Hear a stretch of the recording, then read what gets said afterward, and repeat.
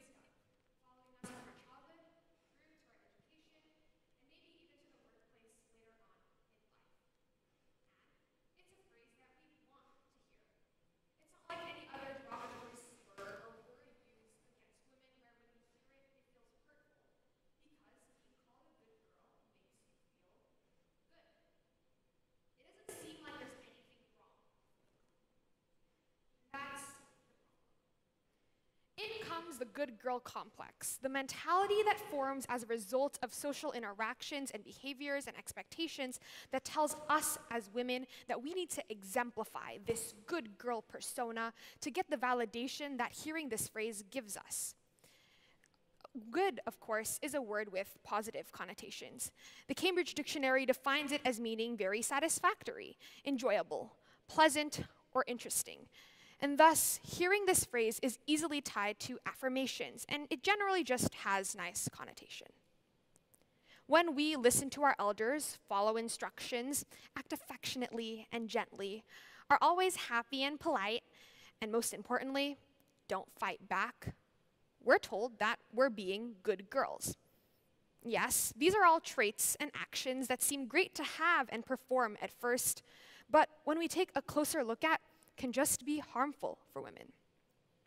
It teaches us from a young age, from even the very simple act of giving up that toy we really wanted to play with in kindergarten to someone else just because they seem to want it a little bit more, that we can and we should sacrifice our own wants for those of others.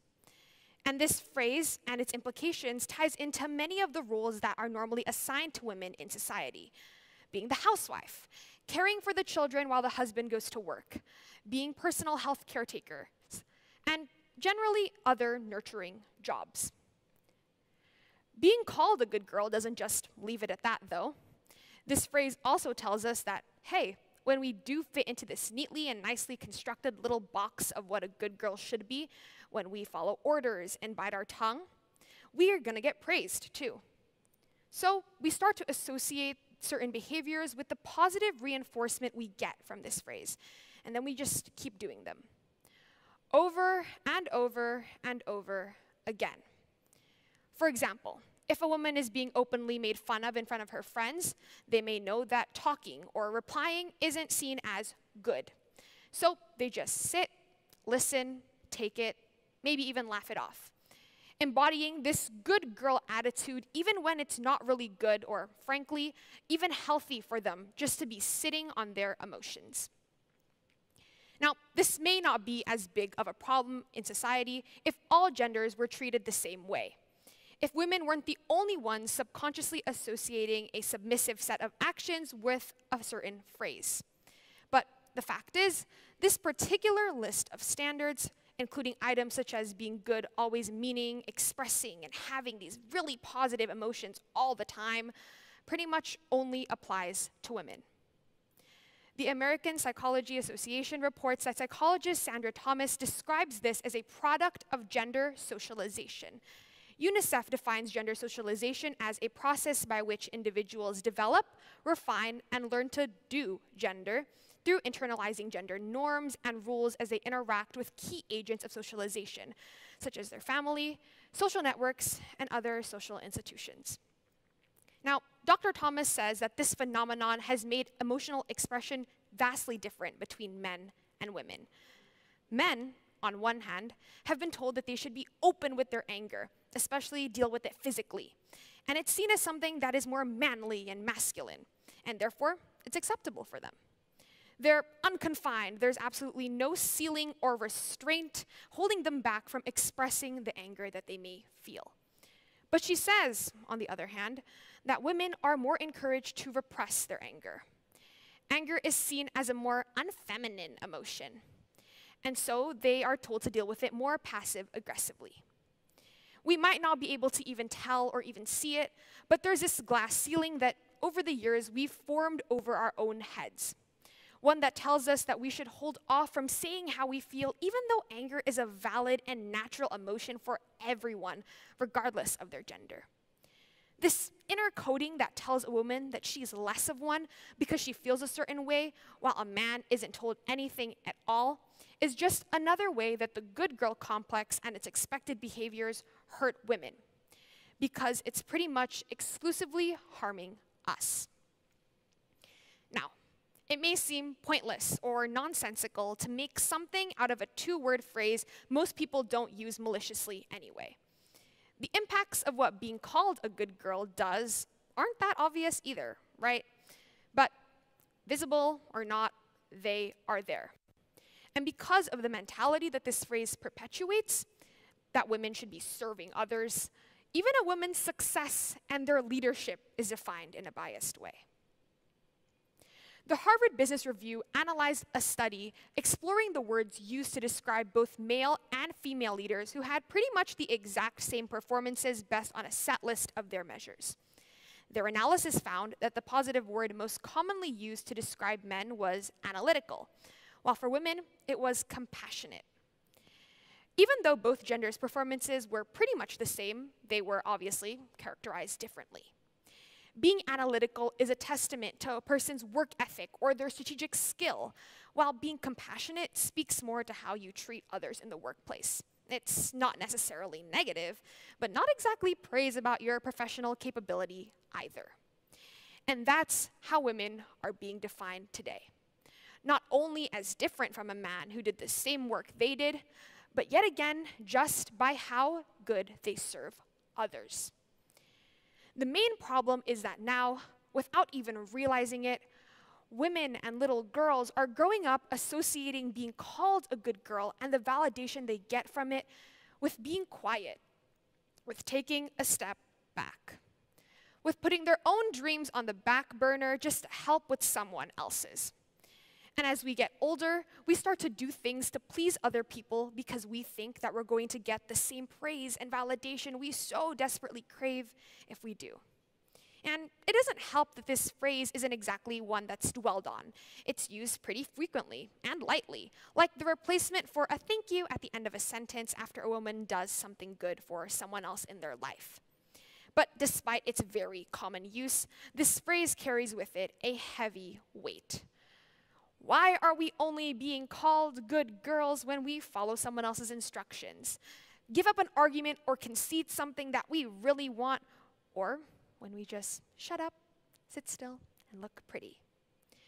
Of course, it might not be intentional, but regardless, the use of this phrase only at very specific people-pleasing times can push girls into smaller boxes, into taking up less space, into cowering or hovering in the corner of a room just because they want to be called good.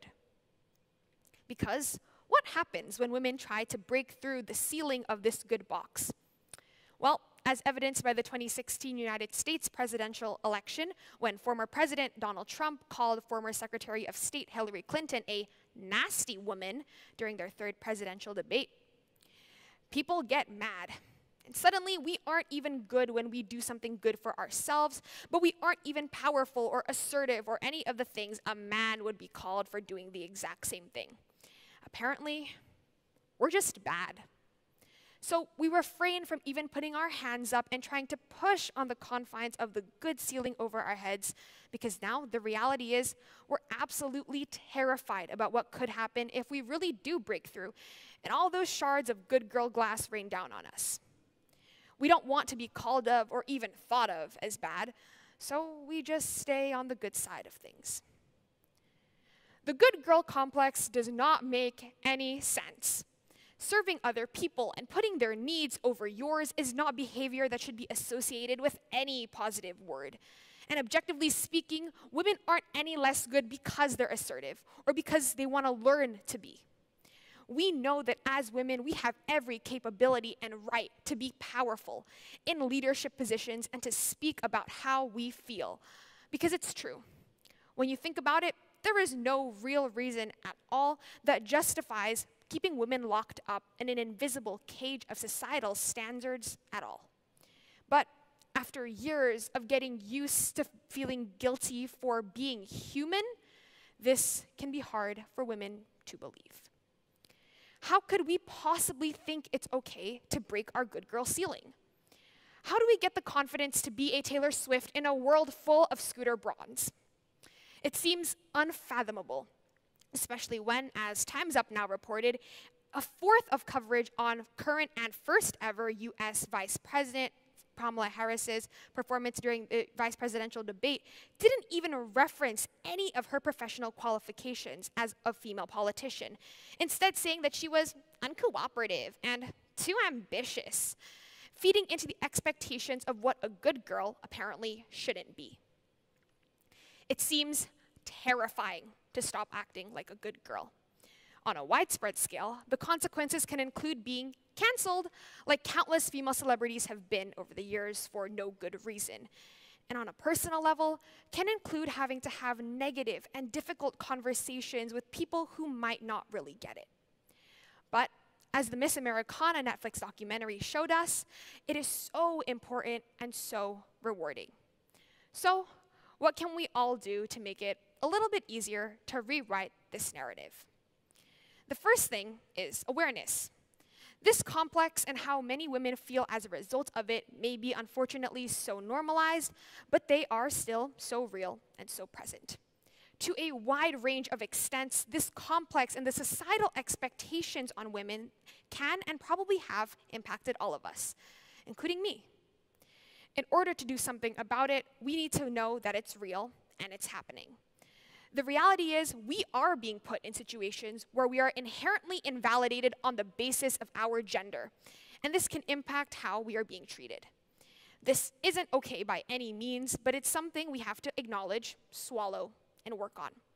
So, making sure that we recognize our feelings are there and that this phrase makes us feel a certain way is so important. Second, we need to validate and affirm how we feel. We as women deserve to have and feel every feeling under the sun and do what we need to do to make ourselves happy, even if the only reason we have for our actions is to help us nurture and care for our own well-being.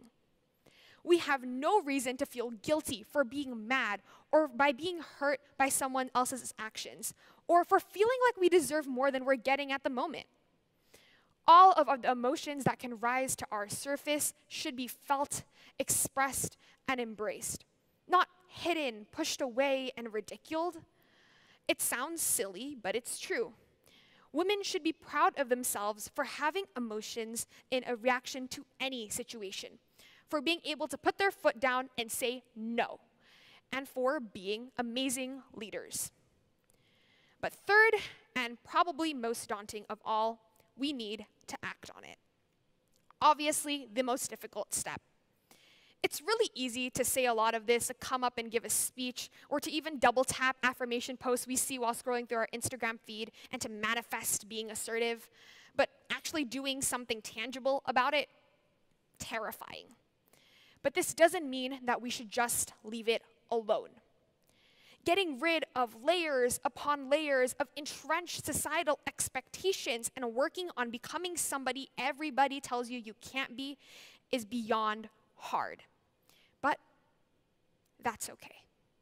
It's a learning curve that every woman can and should work on. The initial first step can feel like punching through the roof of that glass ceiling. Hard, painful, uncertain. And it might cause a bunch of emotional scars. all the fear and anxiety that comes with standing up for yourself for the first time. But eventually, it's just about letting those scars heal over time. And this will get easier and easier and easier. But on top of working on it on a personal level, unpacking this complex is also about recognizing how our own actions can hurt other women in our lives. What harmful stigmas do we hold that make us view a woman's personal choices differently and negatively without any valid reason or basis? We should reevaluate how we want to uplift other women. Instead of judging a girl at school based on a rumor you offhandedly heard, or even criticizing a female politician for being too angry, we need to stop and think. Is what they're doing actually hurtful and wrong? Or is it just contradicting what we've been told is acceptable for women? And again, there's absolutely nothing wrong with thinking things through slowly and doing things like, for example, taking time when speaking to someone to make sure that you're responding from a genuine place and an unbiased place of care and support, instead of lashing out and acting on your behaviors by saying things you can't take back. The good girl complex is, in fact, very complex. It won't be undone overnight, and while that's definitely not ideal, that's completely okay. The most important thing is that we, and all women, begin to recognize what being good should really mean. It shouldn't be acting and hiding your real feelings to seem more good on the outside, and it certainly should not mean just being good for other people. Being good should really mean being good and true to yourself. Thank you.